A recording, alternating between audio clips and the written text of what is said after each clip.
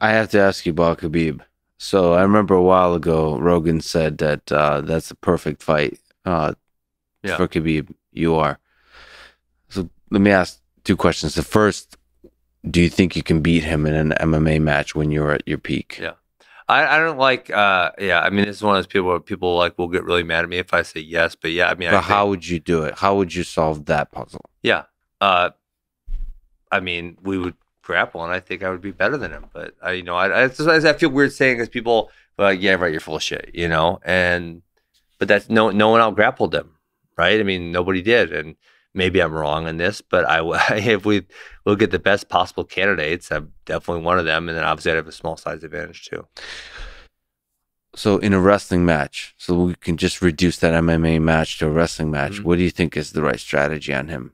Like, do you understand his style, that the, his wrestling style, the pressure he applies? Do you understand Yeah, how the hell he makes it happen?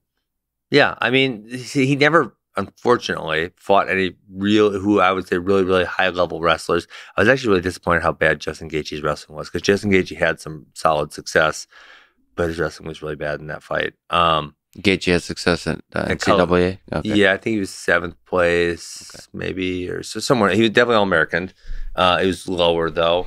Um, so yeah, I would like to see how he dealt with someone who was like who I think, oh man, this guy's a really high level wrestler. Because we saw, and this is early in his career, but Gleison Tebow did give him some issues earlier in his career. Um, so I would like to see him in that situation and see how he does. I would love to like I tell you, I just love wrestling and grappling. Like, yeah, I'd love if someone said, hey, Ben, Khabib wants to roll with you.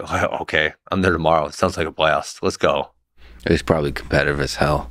Yeah. You're still competitive. I know when to be and when not to be. Like, Yeah. say if I'm going to high school kids I'm not going to be competitive because then I'm just being a dick. How would you take him down? What? Oh, we're talking about real wrestling? Like wrestling? Wrestling. I would probably try to text single legs and stuff. Single legs. Yeah. Haven't. Okay. Not. I mean, honestly, I don't have the slightest clue. I'd feel him out.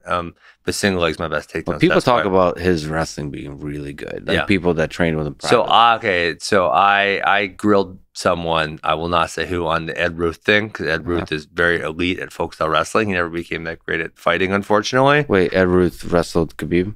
They were on the same team for a while, yeah. Okay. And there was rumors that Khabib beat him up, and I said, God, I sure can't believe that. And I've heard that was if they were just straight wrestling, Ed would get slightly the better of it. Well, Ed Ruth is like one of the greats. He's great. He's really good.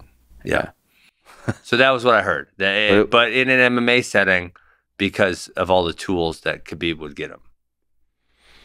I don't know. But I agree. I agree with Rogan on this one. That would have been good to see. Yeah, that would be fun. So yeah, if Khabib wants to work out, I'd love it. I love wrestling and grappling. I don't do much jiu-jitsu because I just don't have time for it anymore. I'm at the wrestling academy like every single day.